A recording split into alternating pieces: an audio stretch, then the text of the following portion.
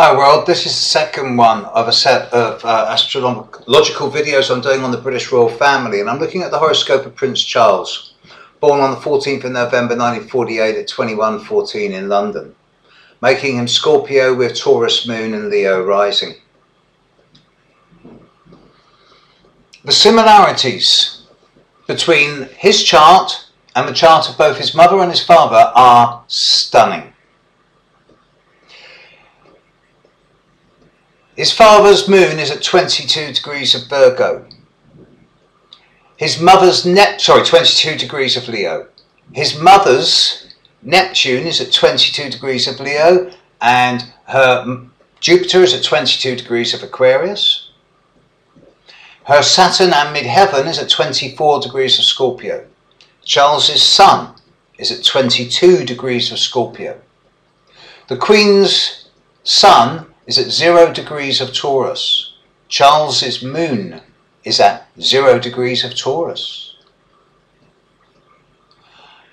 When you see Charles these days affectionately respond to mummy, not your majesty or my mother, but mummy, it is heartfelt. He's very close to his mother. Ever since I've been talking publicly, and I broke my teeth giving lectures to the Women's Institute in the late 80s and early 90s, and boy, they're a tough audience, I can tell you. And at the time they were saying to me, you know, will Charles and Diana stay together, etc., etc., and will the Queen outlast Victoria? And in those days I was saying, but the nature of Prince Charles's chart, with the Sun conjunct Chiron,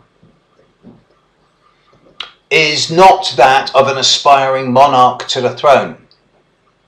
With a conjunction of Neptune and Venus together on the IC at the base of his chart in the 4th house, he wants nothing more than to be an organic farmer. I'm convinced of this. He has a lovely Mars in Sagittarius and a really strong Jupiter at the very end of Sagittarius as well, in lovely aspect opposition to Uranus, and he is a fortunate man. But I do feel he is almost tied to his mother's apron strings. And I've never seen him as the type of king material that this country, Britain, needs. I also look at the upcoming transits to his horoscope. As we speak, Pluto is about to spend a year squaring his midheaven and his IC, suggesting straight away some type of forced transformation and change in areas around roots, home, family, as well as ambition and career. Uranus is on his midheaven this year and getting stronger as we get into October and November. Saturn is coming up to pass on Charles's sun, and this is going to happen a couple of weeks before it passes on the Queen's Saturn and midheaven. With Charles, it happens in the middle 10 days of October, as with the Queen, it's the end of October and the start of November. This suggests to me that the challenges and the difficulties that I've suggested are coming up for the Queen and Prince Philip towards the end of October and early November are also going to be affecting strongly the horoscope of Prince Charles, and it is very much a family affair. Whether this is as a result of some type of personal family challenge, tragedy, trauma, or whether it is a result of the United Kingdom breaking up, it may well be that Charles becomes king.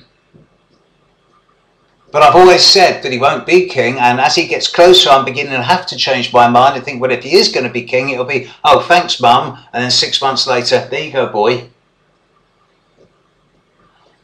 Something's coming up in the near future, within the next 2 months, that's going to radically change the fortunes of the older members of the British royal family. And I believe that both Prince Charles and the Queen, as well as the Prince of Edinburgh, are also all going to be directly affected. And I do expect these changes to be of the most radical type. So you heard it here first. Not that I'm a fan of predicting difficulties. All of his people should be all right, and Charles will. His humour, his Mars, It's not going to affect him. I suspect he may become king sooner than many people think though. More on this one later. Catch you later. Bye.